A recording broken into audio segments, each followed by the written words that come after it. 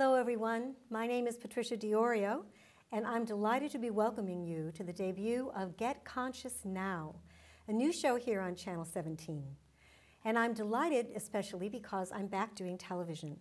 Some of you perhaps will remember that I did a show for 11 years here on Channel 17 called The Paradigm Shift, about science and spirituality as one conversation. The premise of the show was that we are spiritual beings having a human experience, or you can say energy beings in human form, and that we have this amazing, innate, immeasurable power to create our reality. This is what it means to be conscious. So this new show, Get Conscious Now, is like the next evolutionary step. And this show is dedicated to exploring the many shifts that are occurring today as this level of consciousness seeps into aspects of the community where we normally wouldn't have the spiritual conversation. For example, the business world, the financial world, the political world, imagine that, spirituality and politics. But it's happening, education, health. So this is an opportunity for us to understand that there is a huge shift that's occurring today. And the guests that you're going to be meeting over the next several months are experts in their field, and although the subjects are varied, the one common thread for all of our guests is that they believe that there is a fundamental shift occurring today in society where consciousness, rather than the material world, is seen as the ground of all being or the foundation of all existence.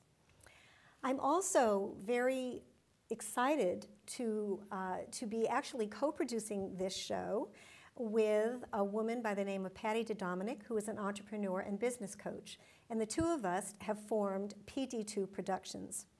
Also a wonderful change for me is that I actually have a co-host this time, and he is a handsome, brilliant, beautiful, witty guy, Stu Zimmerman, who just happens to be sitting to my left, and you're just going to love meeting him.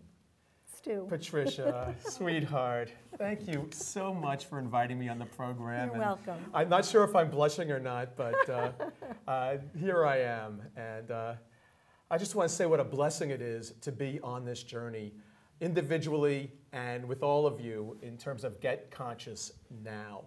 Because to me, it's a bit of an imperative for myself to awaken to a new reality, to awaken to what I know in my heart is true. And when I see things like happening in Boston and elsewhere in our country, let alone around the world, to me, it actually makes it even more of an imperative for me to get conscious now.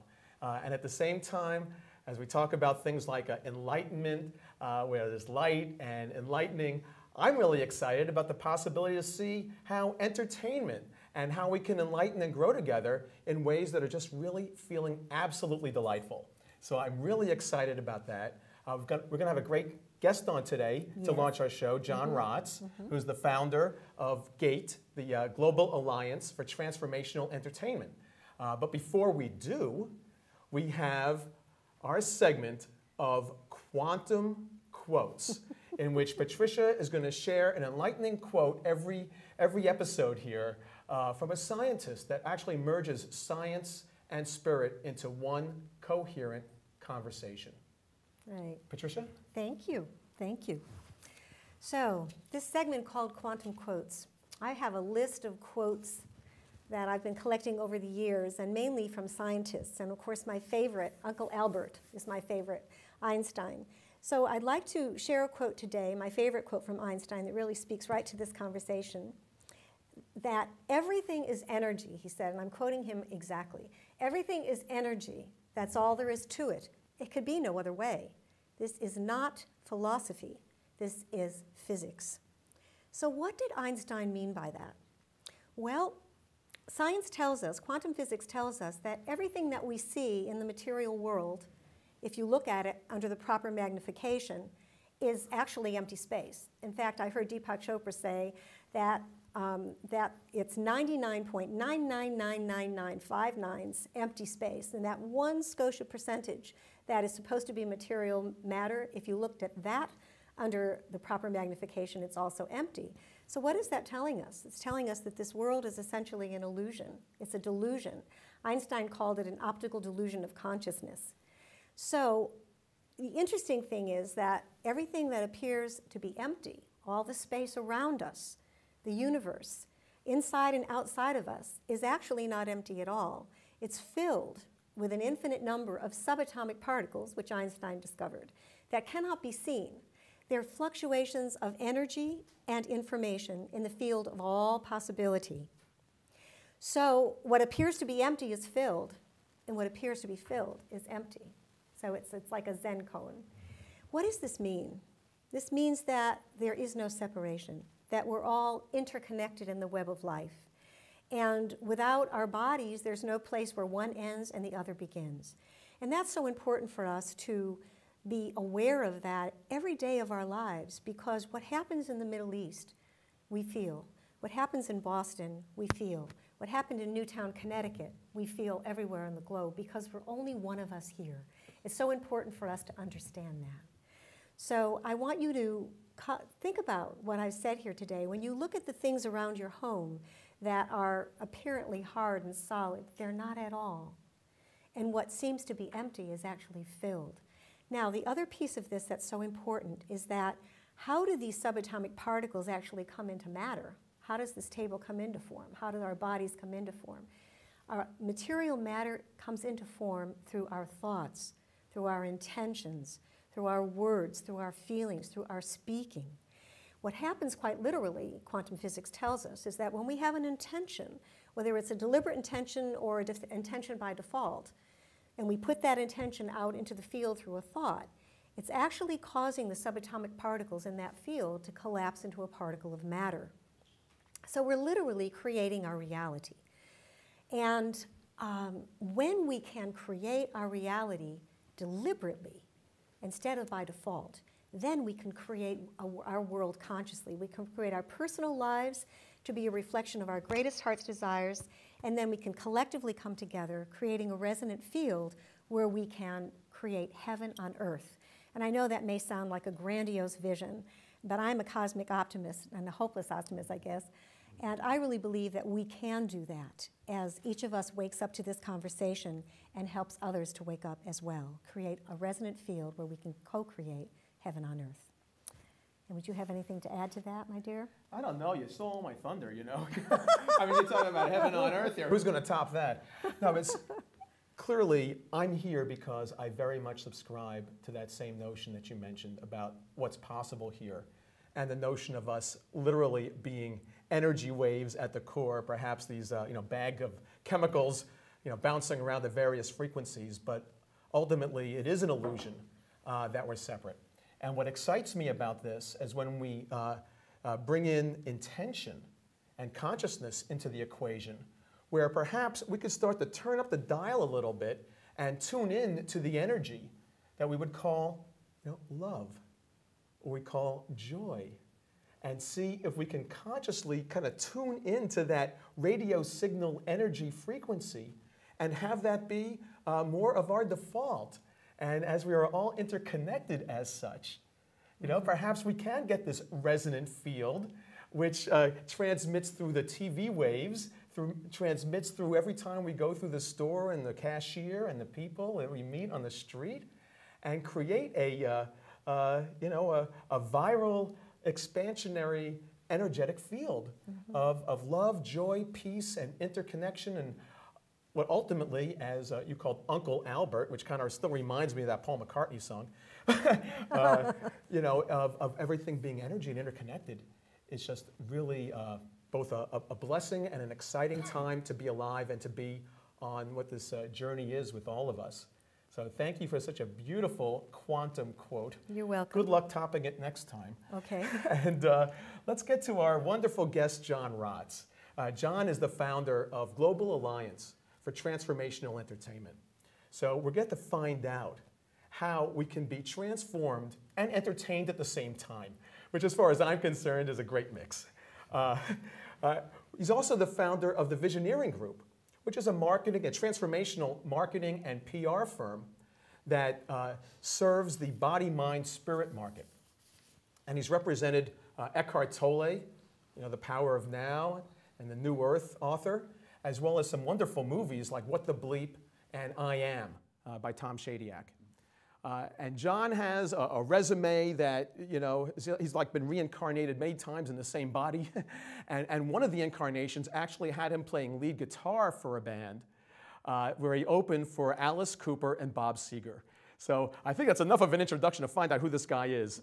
John Raatz, thank you so much for joining us. Thank you, Stu. Thank you, John, Thank you, Patricia. Thank you very much. It's really wonderful Pleasure to have be you. here with you guys. I think it's so appropriate that this show is about consciousness in the media, and our very first guest is a man that has really devoted his life to bringing consciousness to the media. So transformational media seems to be evolving along with everything else. And so what is your definition of transformational media, and how would you say that it differs from the traditional media? Yes. Well, first off, I do make a distinction between entertainment and media. Entertainment content, again, could be a movie, it could be a stage play, it could be a CD with music on it, whereas media we conceive of more as newspapers, television, radio, web, etc. So an interesting thing about transformational media, or I should say traditional media, is that traditional media tends to be rooted in a set of values that have become somewhat outmoded in our current culture. When a person goes to journalism school, they learn a set of values that define news, and those values include things like conflict, controversy, celebrity, proximity, novelty, etc.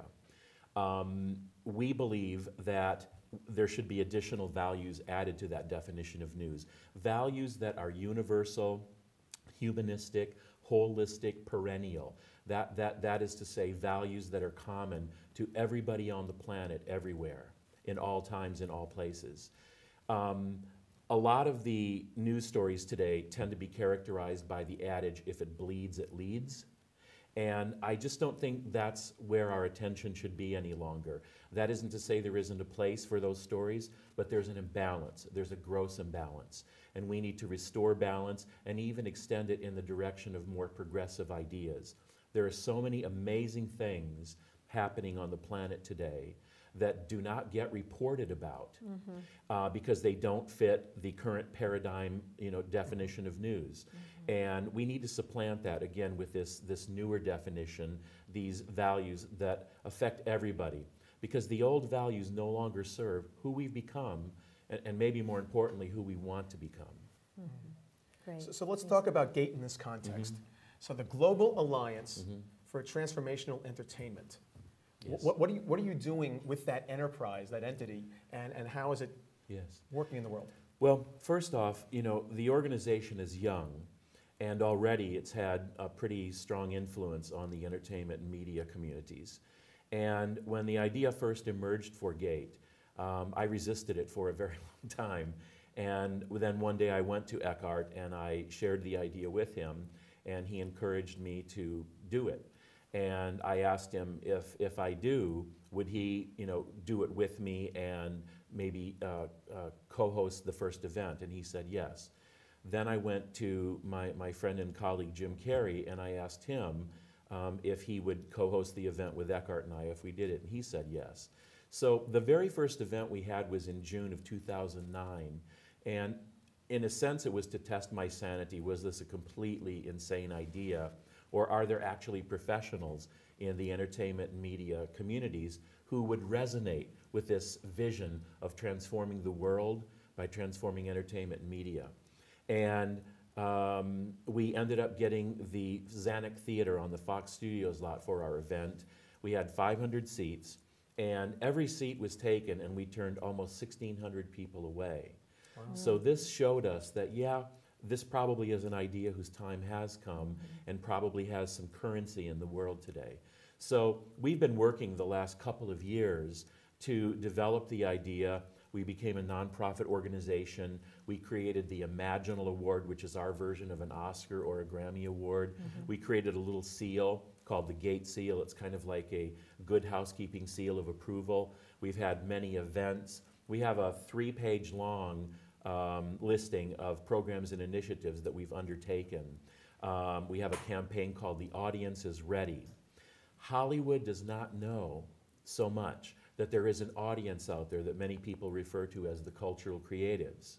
And one of our jobs is to help Hollywood become aware that this audience exists, it's real, and that they have certain needs, certain desires for certain kinds of entertainment and media content, and they're not currently being served as much as they really want to be, or maybe even deserve to be.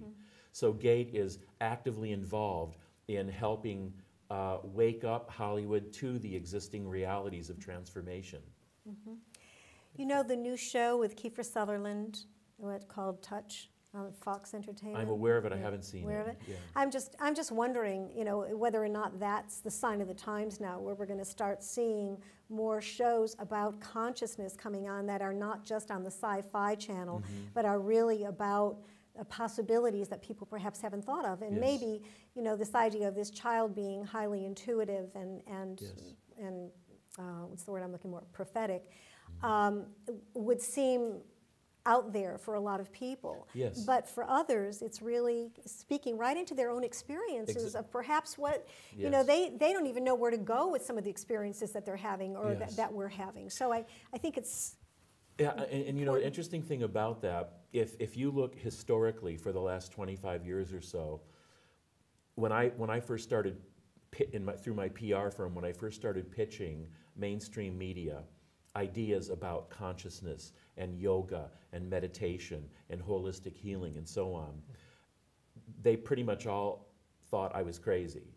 And, you know, what are you talking about? And now, of course, you know, many years later, all of those have gone mainstream America.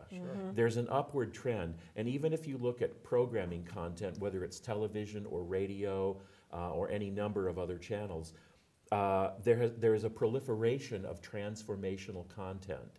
Some people would call it spiritual, some people call it conscious. It goes by, you know, many names, but it's all about the fact that our experience is shifting. Our values and our lifestyle preferences are changing, and they're changing in the direction of a very progressive direction. So I think the trend is toward more and more content such as touch. And even if you look at the number of films that are coming out now that are considered transformational films, granted the quality may not be as a Hollywood film is in terms of production values, but the fact is, you know, today compared to even just 2004 when What the Bleep Do We Know came out, there have been hundreds and hundreds of movies now. So there is this proliferation taking place on the planet, this expansion of transformational entertainment and media content. I just want to add that I saw The Peaceful Warrior, and I thought that was really high quality. I mean, that Absolutely. should have gone... Very well done. Very well Oh done. my, I mean, I could not believe that that did not just skyrocket to its success. Well, Maybe it was an idea whose time had come then, I mean, whose time had not yet come. Well, you know, it's to this day I'm vexed by that because I worked on the film. I was head of marketing on the body, mind, spirit side, and this is a case where the releasing distributor did not understand the audience for the film, and this is a continuing problem, I would say. The body, mind, spirit audience loves to communicate, to engage as we're engaging right now. With What the Bleep, you know, when a performance happened, a showing of the film, people wanted to stay behind, and they wanted to talk to one another about what they had just experienced. And of course, the theater owners were like, move on, move on. So we were getting phone calls all the time about, you know, what's wrong with these people? They want to stay in the theater and talk about the movie, and we've got another showing coming. So we said to them, it's okay, eliminate one of the showings, give people more time to talk and connect with one another. That's what people want. They're using films and other kinds of content in this way to connect with each other, to create community, to build community. It's so important, and that's why at GATE we believe that the entertainment and media channels may be among the final channels remaining to propagate wisdom-based messages. We know big government isn't going to get the job done. We know basically our educational system can't get it done. You know, the family structure isn't probably doing the best job that it could be doing, right? And you know, not to mention, forget about military and what have you. So Yeah, we won't go there. the option that's left is really entertainment and media, and those channels are still open, and there are still enough people, aware people, in those channels to help move this content through it to help the world. All those structures you just mentioned that really don't seem like they're capable of doing it, you know, they're all really based ultimately in separatist thinking. Yes. And so they're just, it doesn't equate on some level. Yes, and you know, you mentioned earlier about politics, and you said, can you imagine politics? Well, I'd like to mention, are you guys familiar with Congressman Tim Ryan of Ohio? Yes, Yes. I just Okay. read an article. I would love, love, love to interview him if I could. Well, Has he ever come to California? Well, yes, he spoke at our GATE event in this past February, and I've become friends with him since. I was there. Oh, yes, Yeah, okay. I was there. Amazing. He wrote a book called A Mindful Nation. And as far as I know, he's the first politician to call for the practice of meditation in our country to help reduce stress and restore balance. So you see, even in politics, every area of human concern or consideration is being reinvented or recast in the light of consciousness. Because people such as ourselves, who've been practicing some form of spirituality for a long time, we've now grown up with that, and we want to bring that into our work. We want to imbue our work with that consciousness, Right. whether it's business or religion or spirituality or entertainment, media, what have you, healthcare. So Exactly. the shift is happening. That's what this show's about. Yes. It's about that shift. Yes, Yeah. very good. Dennis Kucinich, I have to put a hand in for Dennis Kucinich. I mean, Absolutely. yeah, I agree. Tim Ryan is the first one to bring mindfulness certainly into Yes. it, but and mindfulness is happening too. And your friend in Silicon Valley, right, who's bringing mindfulness to the corporate world? Yeah, exactly. Mindfulness is definitely a topic of conversation. In whose- vogue Yes. now. Well, whose time has come, and even Yeah. businesses are starting to realize that there actually can be a deep connection Yes. between consciousness and their financial bottom line. Yes. Which, of Yeah. course, may not be the ultimate motivator to get into a consciousness program. But Yes. you know, I guess on one level, it's like whatever it takes. Yes. But I've also noticed that even within spiritual circles, sometimes you know the egos bleed through a little bit, and it's difficult to get the collaboration and the you know the alliances. Because I'll bring out the A of GATE here. Yes, You know the alliances that you know can go from taking things from an individual thought to a collective and everything. And so to that extent, how is it for you to work with an Eckhart Tolle and to work with a Jim Carrey? Yeah. Well, Wow. you know, I'd like to answer that in a roundabout way, if I may. Please.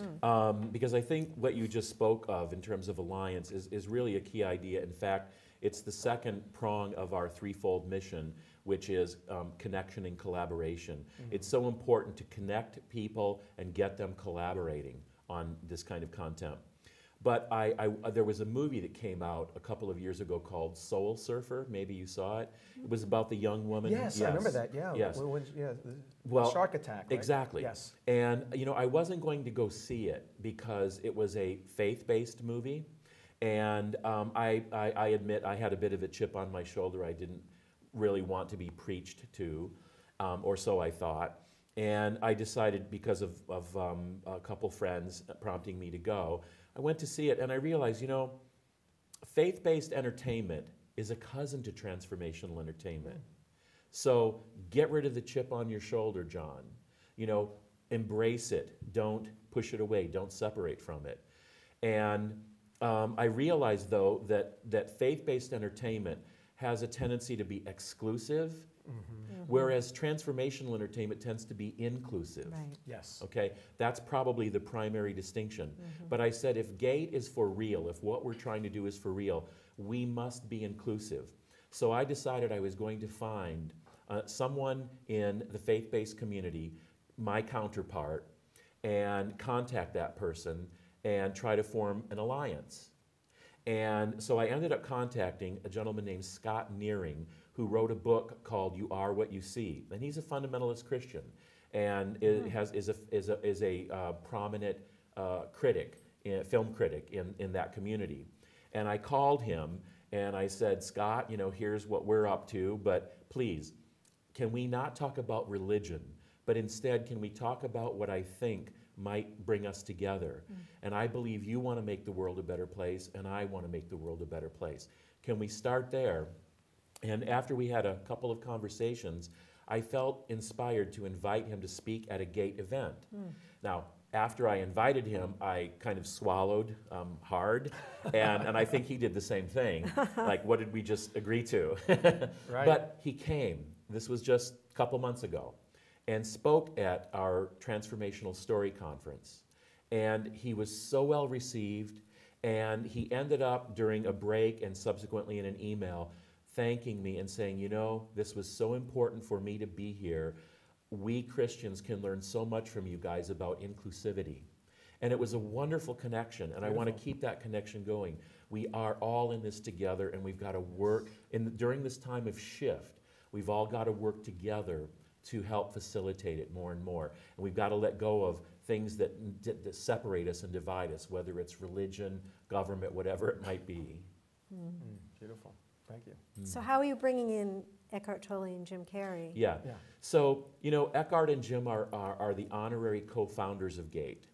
And, you know, they're kind of the figureheads, because when I started this, you know, who's John Raatz and who's going to listen to him and these far-flung ideas about transforming the world by transforming entertainment and media. I intentionally asked Eckhart and Jim because I figure with them bookending me, people are going to listen, I would hope. And they have, they did, and they have. So their roles in GATE pretty much are, you know, figurehead to support it. And of course, they do provide guidance and counsel whenever we seek it. Although right now, I will also say I'm working with Jim on his very first children's book called How Roland Rolls. And you know, you speak of interconnection. The book is about our interconnectedness. And it's a story about a wave on the ocean named Roland, who basically forgot that he was the ocean. And the story is the story of how he remembers by going deep, I am the ocean. It's a beautiful, beautiful metaphor. And it'll be out in September of this year. And we're self-publishing it, and it's quite an exciting project. Wow. Yeah. Fun. That sounds great. Yeah. It's a powerful metaphor, and it's so true. We get caught up in thinking that we're by ourselves when we're a part of this whole that is completely connected. That's right. Yeah. I can remember Eckhart Tolle saying once, I listened to his audios and read his books, and saying that the whole thing about being present, you know, that we're present about 30 seconds out of every day. When I heard that, I went, my God, 30 seconds. So it's been my goal, you know, to really find more of a balance in my life between my humanity and my divinity by being present more than 30 seconds a day. So the question I want to ask you is about that balance, you know, that balance between our humanity and our divinity. Do you find that, you know, given the fact that you've come from a very secular world in a way, I mean, you've come from the music industry, you've come from Wall Street, you've come from the entertainment industry, the marketing industry with the Visioneering Group, and yet you have a very, very strong spiritual background with everything that you've done from the time you were a young man. Do you find that now in your life with this project moving forward, GATE, that you're able to really to be closer to that fulcrum? Yes. Yeah, and what I think is that like? Well, I think it's been a natural, well, to use a common phrase, it's been a natural evolution. My path started in 1967, and I would like to say it culminated, or so I thought, a couple of years ago, but it really didn't. It turns out really the path is infinite. I don't believe there's an end to it. I think there are stages, I think there are cycles, but as a path, it's infinite. And you know, a couple of years ago, I had a personal experience that shifted me, that shifted my perception, that shifted the way I relate to people. It shifted even a lot of the kinds of things I do during the day, and realized that, you know, that is kind of what Eckhart had been speaking about. And not only Eckhart, but of course many people, many teachers throughout the ages have pointed to that. And, you know, the interesting thing is that the simplicity of the experience is such that you do miss it if you're looking for it. And it seems when you stop looking for it, or when that seeking naturally evaporates, that it kind of presents itself in a much fuller expression, you know? So for me, when this shift occurred within, the seeking impulse kind of evaporated, and the questions gone. There were no longer any questions. The desire to seek a teacher evaporated. And I found that there was a natural balance that came in during the day. Truthfully, I still disrupt it all the time because, you know, the interesting thing about that experience is the mind can come back in and interpret things in a particular way that are habitual and that really are no longer who you are as presence, but the mind still has a tendency to play. So, and that's why I say the journey goes on, because one can think, okay, I have this experience and that's it, but it's not true. You know, there is, I believe, a state that will occur one day where that is stable or more stable, and where it's kind of the foreground of your experience much more than just a few seconds every day.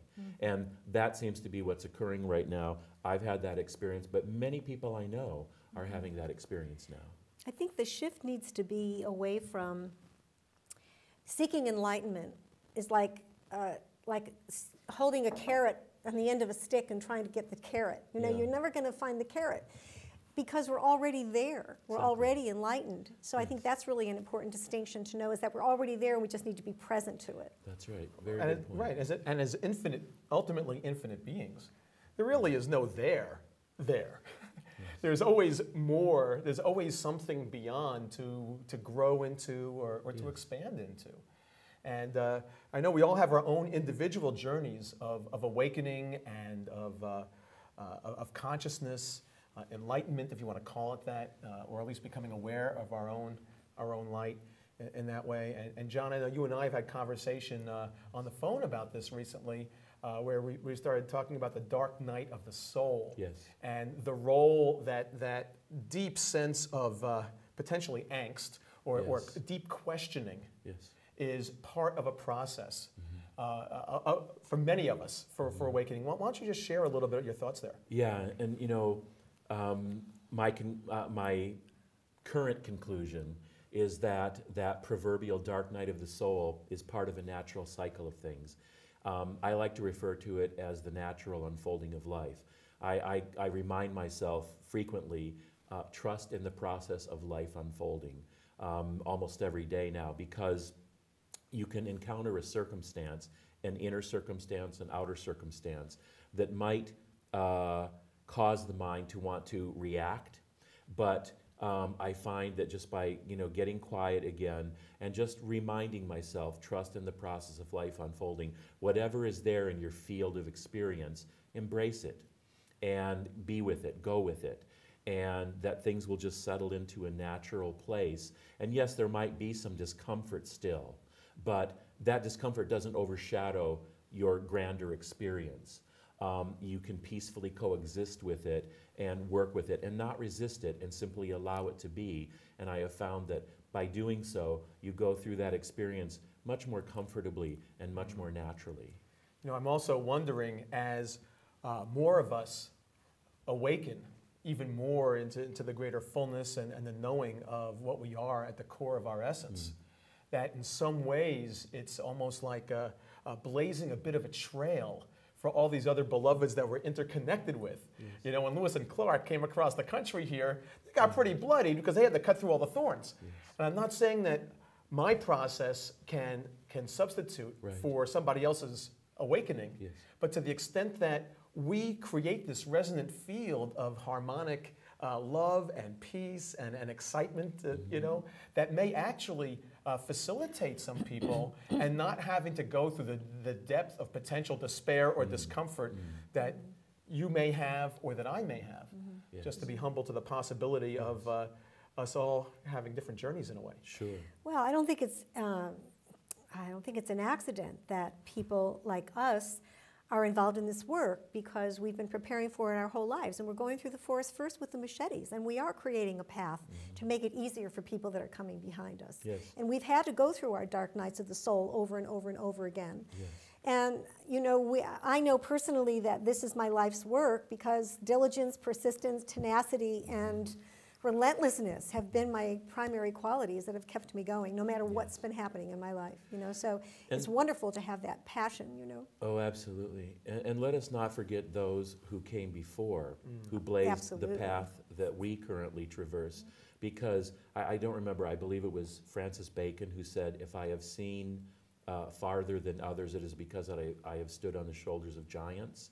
And if we think of that spiritually speaking, of course, there have been so many teachers over the ages, whether it's Buddha or Ramana Maharshi or any number of Ramakrishna, any number of other teachers from all different traditions and paths who have had these same experiences. Again, I believe this is just another cycle that many humans continuously go throughout the ages. Ours happens to be in this current context of the society we live in, but I think it's happened really to every generation since time immemorial. And think of what the challenges were like for people who first started becoming aware of themselves as conscious beings, and the struggles they must have gone through inwardly, in the context of where they found themselves geographically, sociologically, etc. And just, think of all those people, and we're now standing on their shoulders and traversing this path. That's a really good point. Yeah. Excellent point. Yesterday, Stu and I were talking about the show and our interview with you, and he was sharing with me in your conversation with him that you're working with schools, colleges now, and the possibility of having a transformational media curriculum. Yeah. That is so exciting and so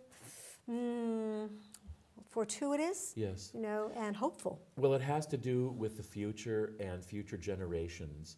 Probably you guys know the story of the seventh generation and how many Native American tribes would sit together, probably around, in a circle, and they would hold council, and they would entertain important decisions as a group. And they determined, if they determined that a particular decision would affect negatively any one of the next 7 generations, they simply wouldn't do that thing. They had that quality of foresight, 7 generations ahead. Wow. Today, we're thinking about the next quarter, okay? But back then, people were thinking about, 7 generations. So I think that is a really important consideration for us now. And I'm sorry, remind me, because I forgot what the consideration was? Oh, bringing colleges. Yes, colleges. Yeah, bringing transformation. So we thought, at GATE, we're thinking, how can we positively impact students and help bring what we're doing, into that space? And in the last 6 weeks, there have been some amazing developments. GATE won an award, the Visionary Award from the Producers Guild, and I ended up speaking at the World Bank in Washington, D.C. about transformational entertainment media on the stage with a Nobel Peace Prize laureate and the president of the World Bank, and it was quite wonderful. And we also we got in touch with Pacifica Graduate Institute through one of our supporters, Dara Marks, who, for my money is the godmother of transformational story. She wrote a book called Inside Story, The Power of the Transformational Arc. Highly recommend the book.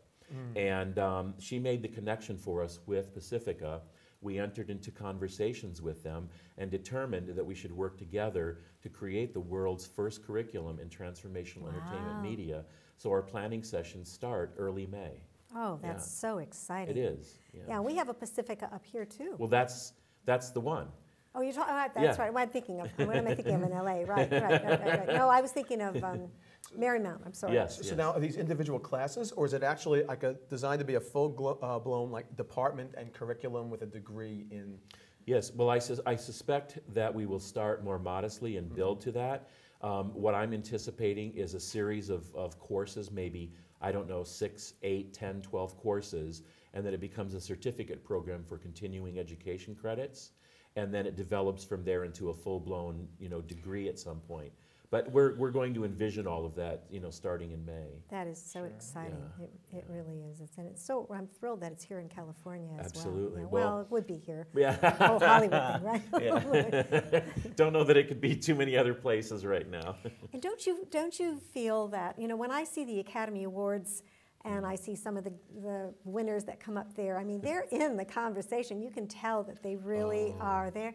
You know, and they want to be able to exert their influence, their sphere of influence, to bring the conversation out, but they, you know, they kind of have to dance with what would be safe and not jeopardizing their reputations. This is an important point you've just raised. There is a schism in Hollywood. The schism is between the business people and the creatives. It used to be that the creatives had much more input into so many aspects of the creative process. Not so much anymore. It's all business decisions.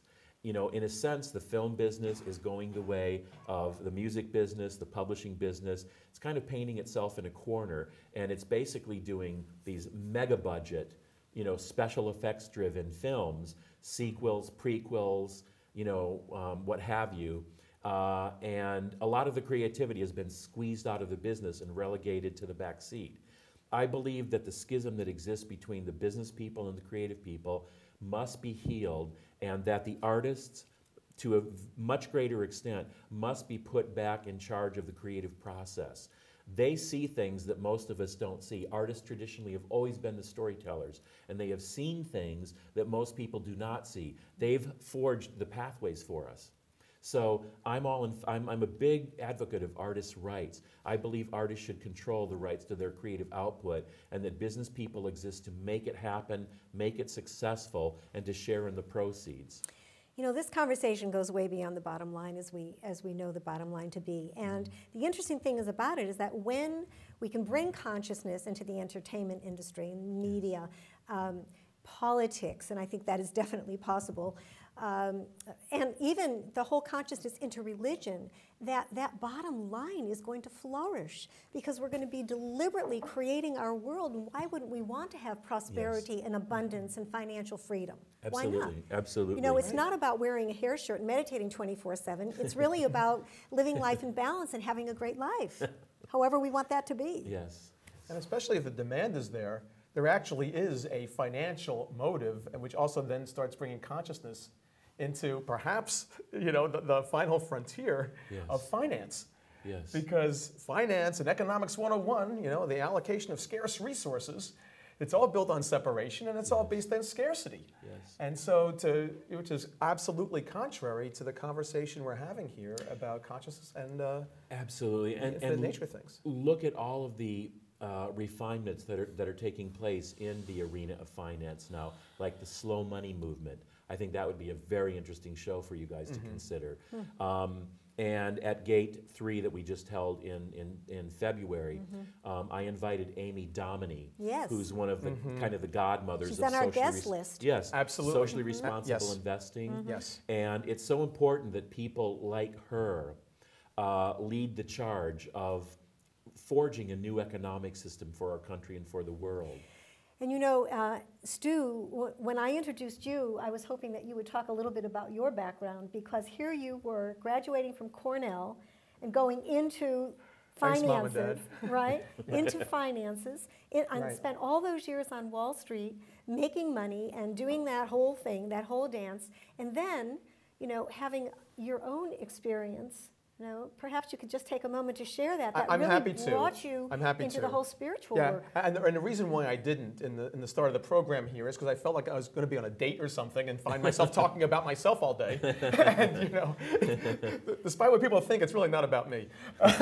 Although sometimes I feel that way. And no, seriously, yeah, I actually spent 17 years in the financial services industry, stockbroker, options trader on the floor of the exchange getting spit on, and ultimately being a hedge fund manager, if you could believe that. And ironically, at the peak of my financial success in the late 90s, my wife was diagnosed with cancer, and everything I thought money was going to buy me and my family turned out to be hollow and untrue. And really, you know, it was like a spiritual 2x4 upside my head. Say, what is the nature of reality? What is you know, why am I here? Who am I? The existential questions in life. Yes. And also, specifically for me, what is this thing about security and wealth that not only me, but all these brilliant people with degrees and the brightest people in the world are spending 24/7 focused on? What is it all about? And I came to understand that wealth and security there is no number for that. It's a state of being. It's literally like tuning into that dial of an energetic frequency where there's more than enough. Or with security, just this place of peace in knowing that all is well.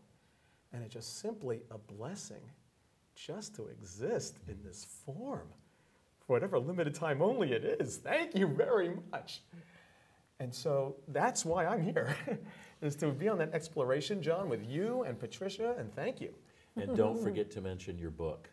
Oh, Yes. thank you. I know, he didn't mention Take his the book marketing either. guy to remind me of this. Like, Jesus, clearly you can tell. Plug your book right now, Yes, Stu. okay, plug the book. So yes, and so part of the journey had me write a book, co-author a book with Jared Rosen called Inner Security and Infinite Wealth, subtitled Merging Self-Worth and Net Worth. And it's a great book. It Well, is a thank great you. book. Thank you. So thank you for that. And Well, you know how I met this guy? He was a guest on my show. for the paradigm book. shift. Because the paradigm shift was about science and spirituality and everything that was about that world, you know. And I thought, oh my God, a man that wrote a book about inner security, infinite wealth, merging self-worth with net worth. I said, we have to have him. So that's how I met him. Okay, And so I'm now, an authority, so listen up. 10 years later. So 10 years later, here we are, and he's Beautiful. co-hosting a show, Beautiful. our own evolution. It's You know, great. I know we'll be winding up the interview shortly, and I want to get to some grounded action steps that our viewers can take here to support transformational media and entertainment. So what do you recommend people actually do? Well, number one, for themselves, pay attention to their media diet. Look at what you're consuming in terms of news, in terms of entertainment content. Where do you get your news from? What kinds of media do you partake of? Because you know what? We metabolize all of that, you know, at many different levels. And it's important to really consider, you know, should I be listening to CNN or Fox News or maybe Alternet, you know, where I'm going to get news that I can't find on CNN or Fox News, certainly not on Fox News, unfortunately. So, you know, pay attention to your media diet, you know, and it's what, you know, Scott said in his book, you are what you see, and so forth. The other thing, in terms of GATE, it's so important that we demonstrate to Hollywood in the broadest and deepest sense of that term, so it includes entertainment and media.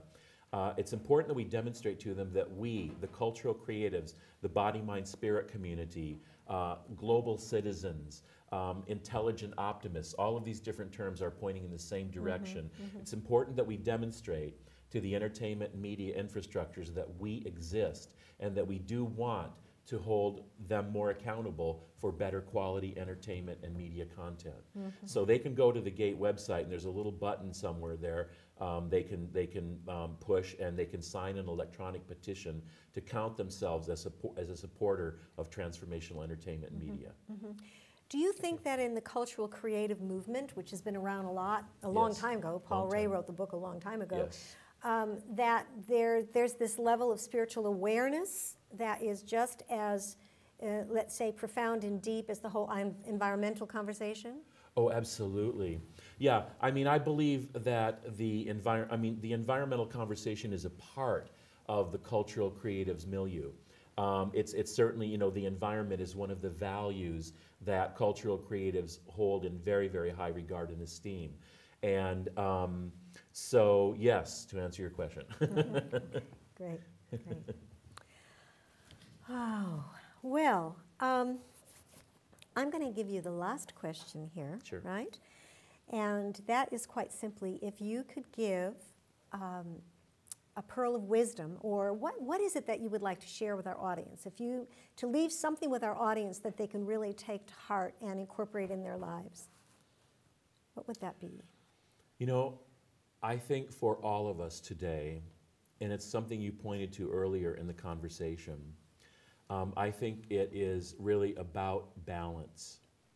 It's about equanimity, because it is in the state of equanimity or balance when we're not moving to this extreme or to that extreme. And I believe wherever there's an extreme, there is an imbalance. So, you know, as difficult as it is sometimes, I believe that striving for that balance is really takes care of so many different aspects of our lives. And it's a struggle. For me, it's a struggle in many ways, and for others, and yet within there is still that peace. And the other thing I want to mention, I was interviewed not long ago, and someone mentioned, are you happy? And I said, you know, to me, it's an irrelevant question, because that's not what I strive for anymore. Because happiness comes and goes, just like sadness, just like pleasure, just like pain. But what remains still is just that inner calm, that inner peace, and I will take that any day over being happy. Wow. Well, I think that when we have that inner calm and that inner peace, we are happy. And another action step that I would see very important, would be very important, would be developing mindfulness in our lives. Developing a time of our day, whether it's 10 minutes, 20 minutes or more, where we can really just be present to our true nature and be quiet and follow our breath. And I think that sets us up then to find that balance that we're seeking. And that's a wonderful next show. That's right, that's right. Thank you so much. Thank you very much. Thank you. Stu, thank you. So, consciousness means being of great character. And we, on this new show, Get Conscious Now, have a great character, and I'd like you to meet him now. He is Pastor Present. Thank you, Patricia. Hello. Hello, everybody. Yes, Pastor Present is, in fact, a name. It's a character, and it's also a choice. What do you want to live? In the past or present? Past or present? Past or present? I know you get it, okay? Because, you know, truly, Get Conscious Now. It's about now. And we demand out of the now. What do we demand? We demand the best of technology, the fastest iPhones, the most bandwidth we can imagine, computers working at faster and faster speeds. That's what we demand. Yet somehow we don't demand the same thing of our relationship to all that is, because there is so much that we have learned since then. You know, our minds are computers in a way, processing information at faster and faster speeds. And like all computers, we have an operating system that we were born with, actually, an operating system in OS. It just so happens the OS stands for Original Sin, you know, which, got to tell you, it's more like Original Spin. That's right, because Original Sin really is a story of separation. Adam and Eve down here in a garden, ran around naked, everything is well. All of a sudden, they take a bite of an apple they're not supposed to. They cover up in shame. God is up there. Oh, my God. Next thing you know, we've got all of the bugs of this program. And this program is literally insidious, because through the program of separation, we have created all of our geopolitical systems, all of our economic systems, all of our educational systems, family systems, legal systems. They're all based on the notion of us and them, whoever we are and whoever they are.